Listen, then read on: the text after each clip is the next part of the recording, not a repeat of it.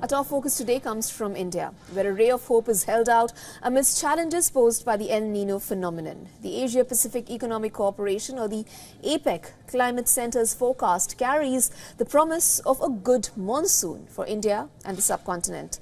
Now, since June of 2023, India has been grappling with the adverse effects of El Nino, experiencing deficient rainfall across its regions. However, in a recent announcement, the APEC Climate Centre has forecast above normal rainfall for India during the upcoming southwest monsoon season, beginning June 1st. Now, according to the India Meteorological Department, or the IMD, the country is expected to receive rainfall exceeding 100% of its long period average during this critical period. This offers hope, especially for the agricultural sector, which has been severely impacted. Now, APEC's global prediction covers the period from April to September 2024. It highlights an enhanced probability of above normal precipitation not only for India but also across various regions. These include the eastern of equatorial North Pacific, the western Indian Ocean and the Arabian Sea. Now, this news comes as relief after the country reported a 45% rainfall deficiency across 711 districts during the current pre-monsoon period, which started on March 1st. Now, the fluctuating weather patterns had left a marked impact on India's agriculture, with crop output during the current year estimated to be lower than the previous year. While the detailed month-wise precipitation forecast is yet to be issued, the initial predictions for India from the APEC Climate Centre are optimistic.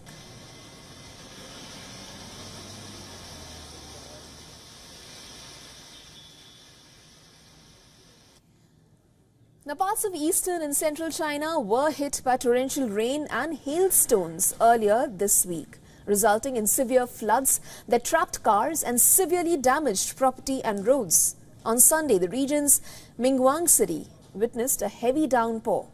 The Mingguang Fire and Rescue Department got multiple emergency calls saying that multiple automobiles were stuck at a major city boulevard. When the rescue crews got to the scene, they found the avenue almost completely flooded. A mother and her son were among the trapped. The rescue workers were seen wading through knee-deep floodwater to reach the pair.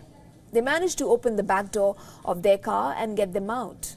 After an hour of hard work, all those trapped in the waterlogged section of the avenue were evacuated to safety.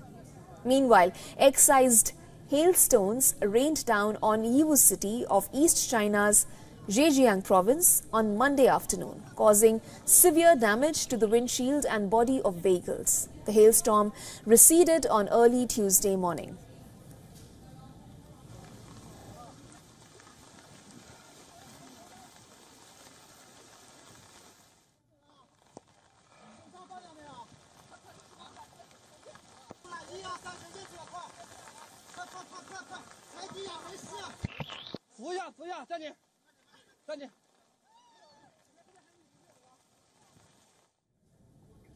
In a world grappling with an escalating water crisis, the United Nations has sounded the alarm on the critical link between water scarcity and global conflict. Now, the latest findings from the UNESCO World Water Development Report 2024 are troubling.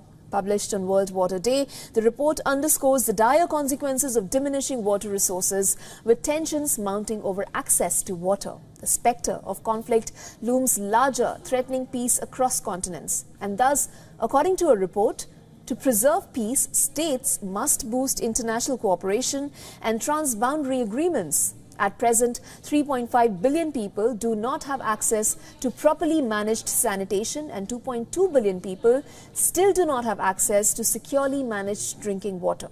As a result, the UN's 2030 target of guaranteeing this access to everyone is far from being met, and there is cause for concern that these disparities could keep growing. Droughts impacted more than 1.4 billion people between 2002 and 2021. UNESCO's Director General has issued a stark warning. With an urgent message to preserve peace, the world must not only protect water resources but also bolster cooperation on a global scale.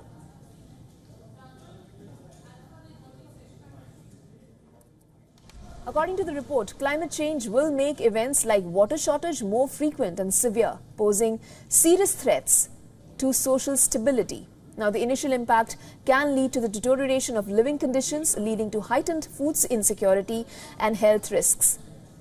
Now, lack of water also affects social development, especially for women and girls. The lack of water security has also been identified as one of the major drivers of migration.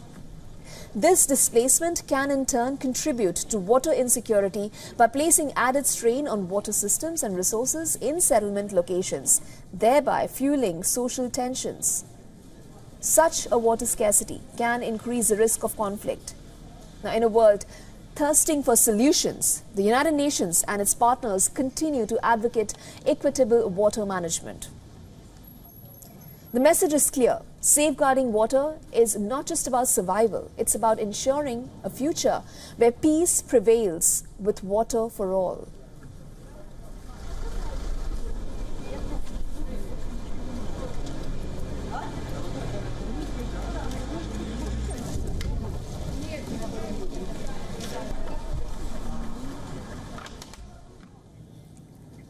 Brazil and France have launched an investment program to protect the Brazilian and Guyanese Amazon rainforest. Now, these programs involve an investment of $1.1 billion in private and public funds over the next 4 years.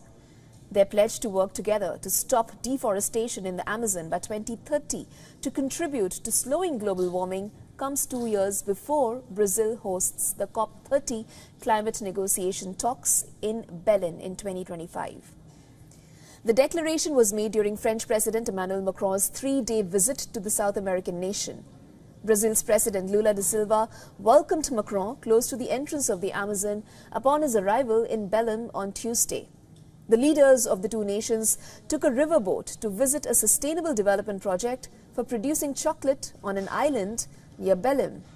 They had also met with indigenous leaders.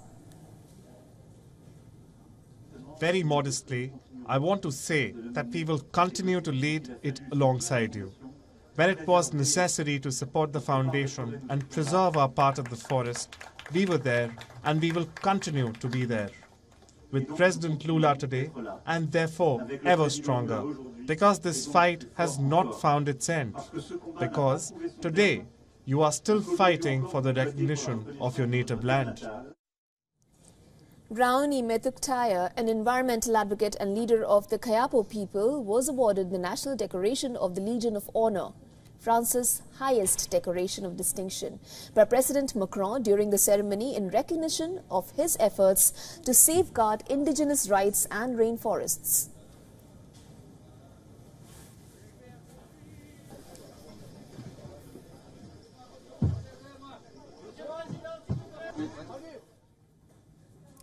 Snakes, frogs and a crocodile are among the species that have taken the centre stage in a new exhibit opening at a London zoo in the British capital. Well, the exhibition was opened for the viewers last week. Our next report gets you visuals right from London Zoo. Take a look at this as we come to the end of our Climate Tracker segment. But news and updates continue after this.